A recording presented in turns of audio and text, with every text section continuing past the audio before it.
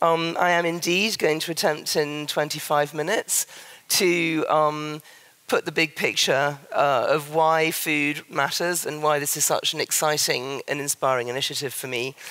Now, many people ask the question, how are we going to eat in the future? And let's hope it's not like this.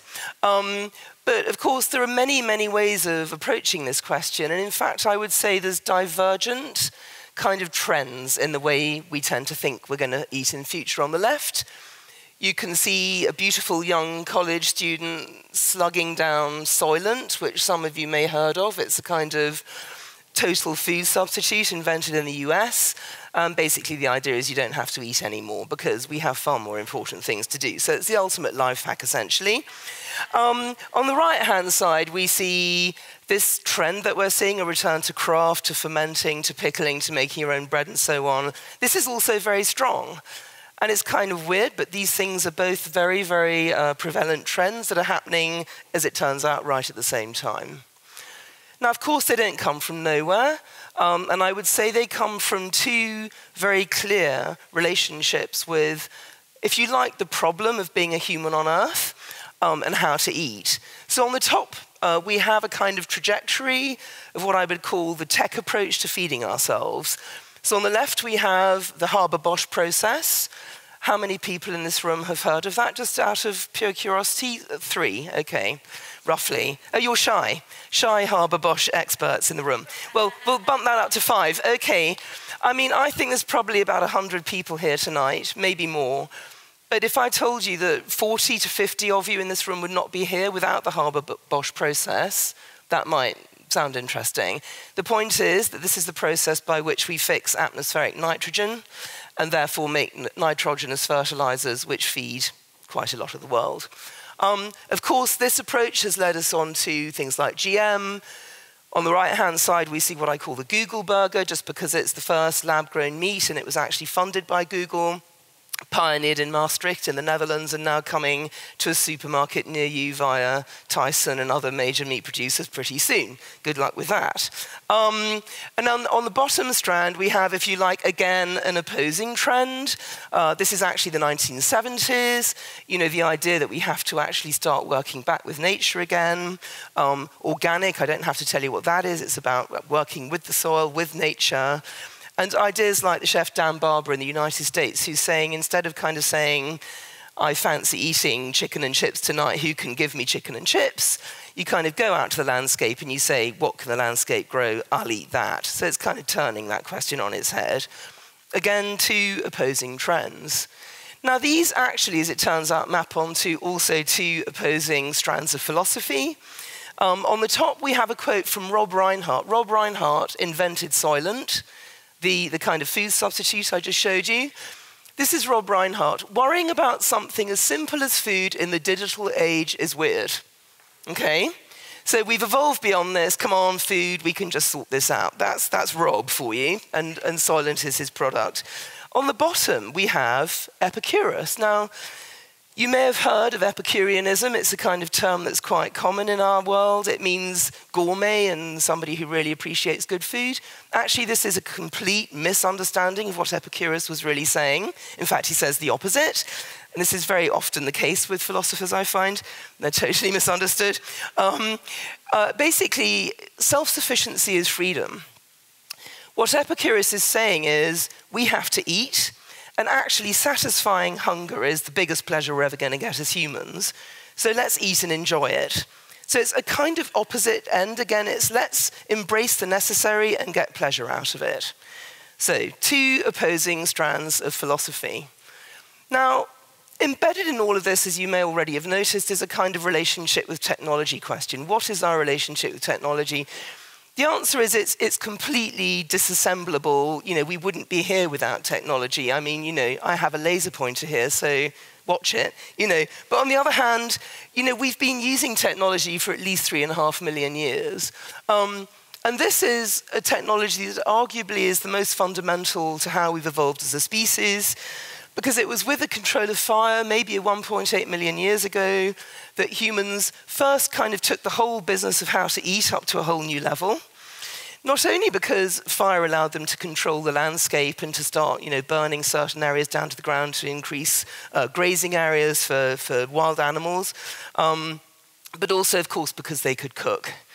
And therefore, this made hunting a much better proposition because you could risk hunting, because if you came back unsuccessful, the women folk, as it turns out, would have cooked some tubers for you. You can fill up on cows easily and go out the next day. So if you like, you hunt, I cook, is the oldest social contract in history. It's also the basis of our economy. It's also been remarkably resilient, as many of us know. But also, the fire is the beginning of the home, of society. The sharing out of the hunt was the beginning of economy and language. The shared meal, I would argue, is the most sophisticated economy the human species has ever come up with, because we share really well through food. So there is no human life without technology. And of course, over time, we've got better and better. We've invented cleverer and cleverer ways of feeding ourselves. So we moved on from hunting and gathering to farming. We're plowing the land. I think David might have something to say about that shortly. We've invented the internal combustion engine, which means we can use tractors and so on. This has kind of evolved us. We've kind of moved the problem of how to eat down a line where it's appeared to get easier. And we think of this as progress, and we call it progress, because we've gone from living in the larder, as I call it, i.e. just living somewhere where there's food and plucking it off trees, and then moving on when we've eaten everything, a kind of follow the food type existence, to living in artificial landscapes that we've created and that we enrich and that we actually sit on top of, that provide our food, otherwise known as a farm. And eventually to living in these things called cities, where actually you don't tend to feed yourself at all. Somebody else does it magically for you. Hurrah. That's all marvelous. And what's interesting is what we actually do all day has shifted, of course, with this progressive approach to feeding ourselves. So hunter-gatherers don't have any concept of work, because all they do all day is kind of solve the problems of life. And of course, how to eat is the major one they have to solve. So there's no need to kind of divide the day up into work and something else. They just kind of do stuff. And they seem to be very happy, by the way. Then, of course, there's a whole set of actions and crafts and skills that come along with farming, that we tend now to think of as a little bit arcane, because actually, surely anybody who could choose to sit at a desk pumping away at a computer would choose that rather than stirring cheese in a smelly old cabin, wouldn't they? Or would they? And the interesting thing about this vision of progress, of excluding the human, of ditching skill, etc., is that this, as we all know, is the next step along the line. Great, they look actually really happy, so I'm very happy for the robots. The question of what we're all going to be doing all day is quite interesting at this point. And of course, the other thing is that actually, by slugging down food that we don't work to produce and that we don't really know what's in it, is not leading us all to look like gorgeous blondes wandering around college campuses, sadly. As we know, the end result looks a lot more like this. This is an amazing film called WALL-E. I don't know if any of you know it.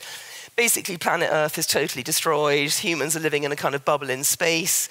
Elon Musk, bear witness. They're too fat to walk, so they're on kind of flotation lilos.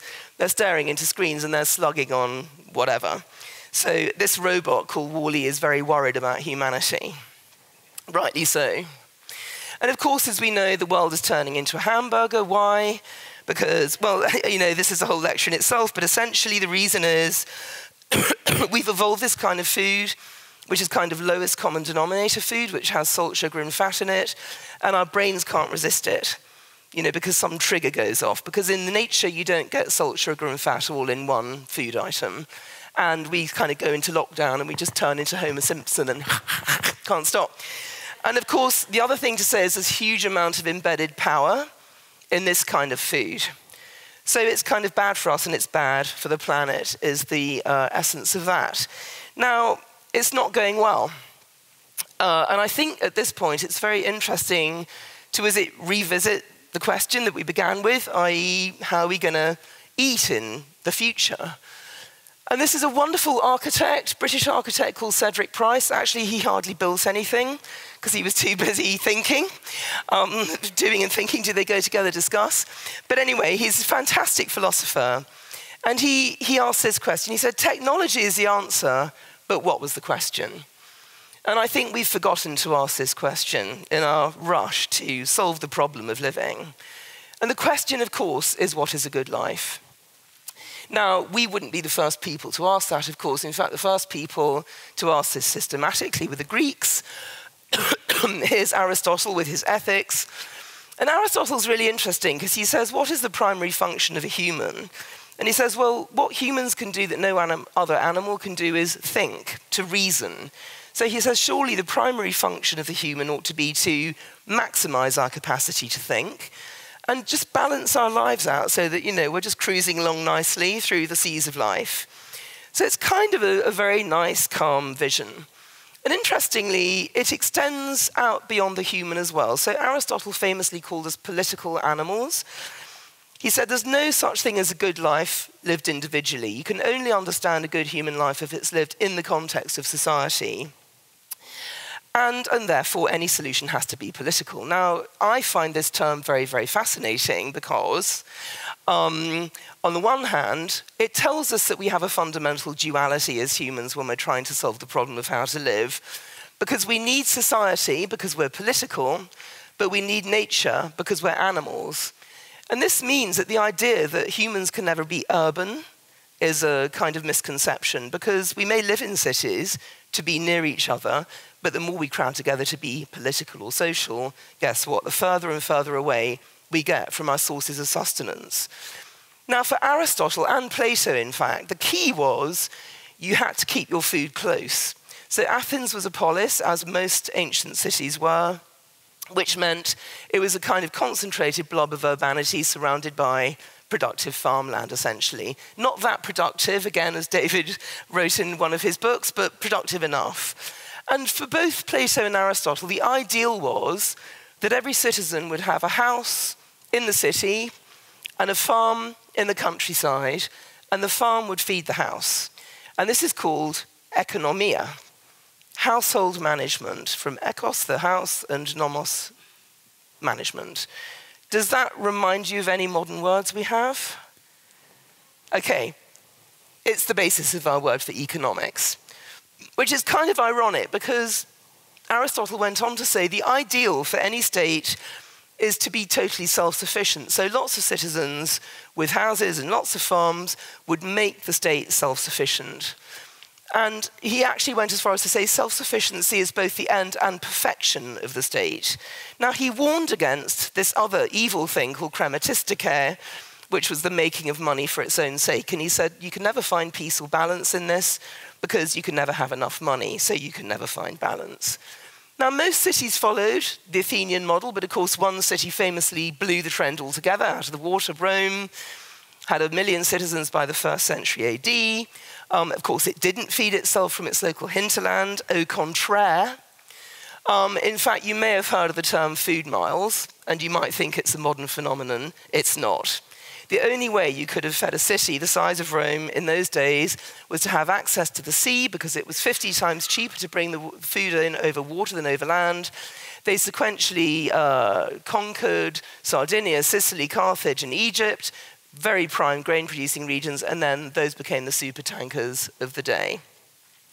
And the politicians were involved in feeding the people as well. Glancing at this, and in fact, I would love to have an hour to chat to you about Rome now, and again, David, I know, knows all about this. They're sucking nutrients out of a vast area that are never going back into the soil, in essence. I'll leave it at that. Anyway, Rome eventually collapsed, and it was about 1,000 years before they started trying to build cities again in Europe.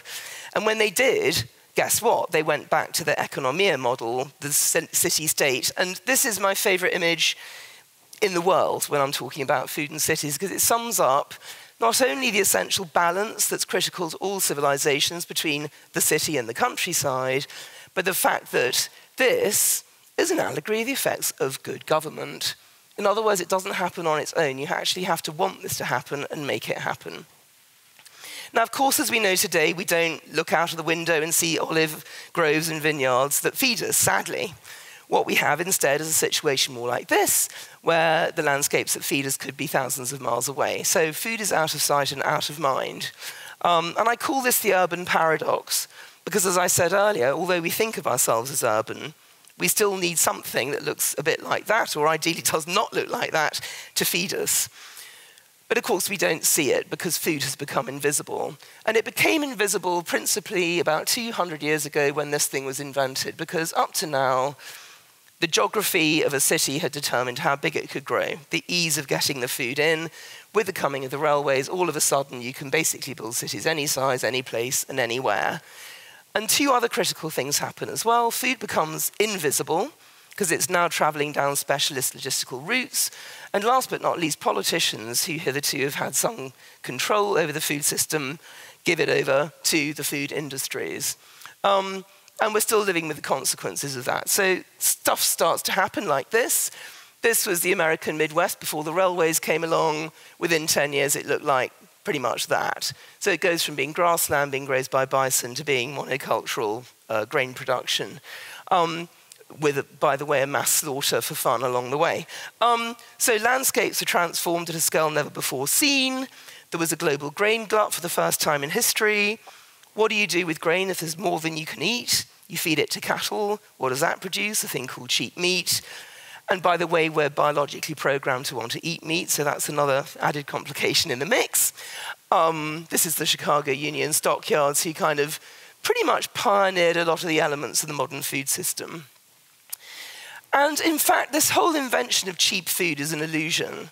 And that's really what I guess I want to get across to you, is that our society, our economy, our politics is all based on an illusion that cheap food exists. But if you look at the externalities of food, the degradation of soil, climate change emissions, use of water, what it's doing to our health systems and our bodies, eutrophication, excess runoffs from fertilizer going into lakes, the waste of food because we don't value it, the feeding of grain to animals rather than eating it directly, the amount of calories we're spending for every calorie consuming, and of course, as we all know, imminent mass extinction as a result of the use of pesticides and climate change.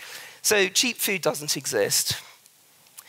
And really, this is what we need to think about when we look at the stuff that we eat. And this is a brilliant book I highly recommend called Hungry Planet, where two journalists from the New York Times just went around the world photographing families of a week's worth of food and said, what do you eat? Who cooks?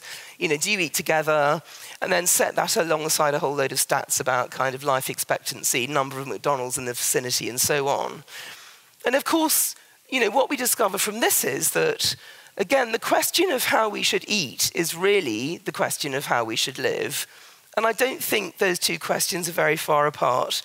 And when you think that food consists of living things that we kill in order to live, it becomes fairly obvious that there could never be such a thing as cheap food, because if you're going to call food cheap, you're actually calling life cheap. So we have a set of options for how to eat. We can either have cows eating grass, which we can't, and have beautiful landscapes, or we can have CAFOs, concentrated animal feeding operations, where the animals are eating grain and getting sick, by the way, because they're not designed to eat grain, walking around in their own poo, being pumped full of antibiotics, and which is giving us another health crisis in the wings. Do we animate public space in the city by going to buy food and meeting a human? Or do we externalize the problem and just go to a box outside the city and speak to a kind of bleeping machine? Or indeed, do we just dial up a curry on our Deliveroo iPhone? And do we actually meet together round a table to eat, which is how humanity evolved? Or do we just kind of eat on our way to doing something more important? And when I tell you that 20% of meals eaten in America now are estimated to be eaten in a car, this gives you some idea of the really weird place we've got to. Basically, because this is how you learn how to converse, to listen, to share, as I say, to be a member of society. So the question really is not how should we eat in future, but what is our vision of a good life in future, and which of these choices actually feeds into that? Now, when you look at utopian thinking, actually it turns out this is not a new idea. In fact, many utopians bang on and on about food. They just don't kind of have food dead center. So Plato and Aristotle, as I said, worried about the size the city should grow so that it could be self-sufficient. Thomas More suggested London should be really replaced by a series of semi-independent city-states, going back to that idea. And Ebenezer Howe's Garden City idea is really Thomas More with railways, in essence. It's actually trying to broach the urban paradox and to give us a way of living as political animals that gives us one foothold in society and one foothold in nature. But the trouble with utopia is it doesn't exist. It's an ideal, and in fact, it's a joke word.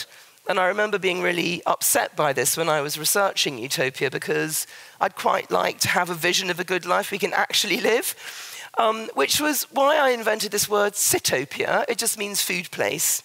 We live in a sitopia. We live in a world where our bodies, our homes, our landscapes, our cities, our economies, politics, bodies, ways of thinking even, are shaped by food. But because food is so ubiquitous, it's too big to see. We can't see it. So what happens if we take food from, as it were, here and stick it here? And the answer is a lot. We discover that there's no such thing as a silver bullet. You can't solve the problem of life by inventing a sludge. And I find it very amusing that as soon as they've done that, people start saying, oh, could we have strawberry flavor and chocolate flavor? In other words, they're trying to turn it back into food again. Duh, that wasn't the point, guys. That we have to work with complexity, because there's no silver bullets, especially with nature. We are part of nature, and we have to respect it. And luckily, I've got David following me. He'll tell you all about the importance of working with soil, so I can skip merrily along my way. And the other thing is, it's also about a good life. What are we actually, remember those robots? What are we going to be doing all day? If we value food, if we really put food back at the center of our lives again and pay for it, then guess what? Instead of cheese looking like this, I promise you this is what British cheese looked like in 1970. I'm not even exaggerating. We can have this. That's lots and lots of happy farmers and happy cows and happy landscapes and happy eaters. And it comes down to Carlo Petrini's idea of co-producing. Instead of sitting there like kind of blobs, you know, checking out Deliveroo and just letting it waft like a magic carpet through our window, we can actually go out and meet the farmers. That's a community-supported agriculture farm, food co-ops, food boxes, guerrilla gardening, and so on. We become active in the food system. We can make space for food in the city again. We can do urban growing on roofs. We can embed it in our politics. We can make space for farmers' markets. We need infrastructure to join the city to the countryside, food hubs, patchwork farms. You can't feed a city from within itself. That's the urban paradox. But bringing food into the city again, it brings nature back into the city, and it enables us to reconnect with this beautifully powerful, magical thing, which is the growing of food and nature. And in terms of food planning, which is a new discipline, they just kind of dropped the ball for 200 years, it's coming back. It's what I call maximizing the urban-rural interface. So instead of just clustering in cities and letting the food come from some random space we don't know about, we can have ways, not just with the city-state, but also, for example, Patrick Geddes' plan of conserving countryside, so the city evolved in a star shape, post-fitting the city with productive agriculture, that's the continuous productive urban landscape, assessing the productivity of a region and saying how can we maximize the connection, that's the sort of study done of New York, or embedding food in our planning processes. This is a really interesting scheme in Almere, Oosterwald, where you get a house, but you also get a farm, and it's really successful. So to go back to these two competing philosophies I began with, I'm kind of with him.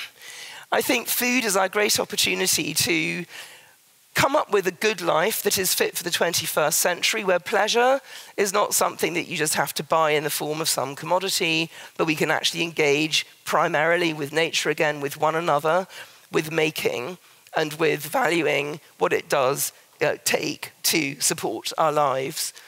And most importantly of all, and this is something that Epicurus had an amazing insight on, you don't need much for a happy life.